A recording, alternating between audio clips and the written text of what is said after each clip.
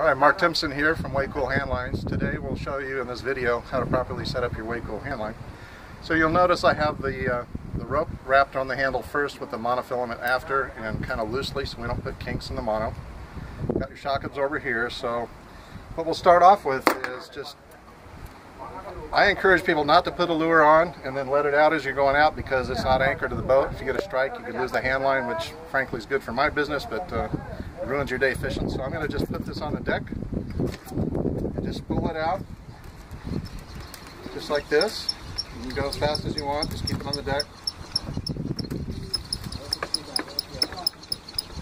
This happens to be a 125-foot handline. We offer lengths as short as 75 and up to 250. I've got some people on some ocean-going tugs and liquid natural gas ships need the extra length. Here we go. So, got a bowline knot there. Pass this through. Can you see this? Pass this through the cleat. Anchor it good. Get your shock absorber now. We're going to anchor this to the boat as well. I'm going to feed it through. And this has got a stainless steel carabiner. There we go.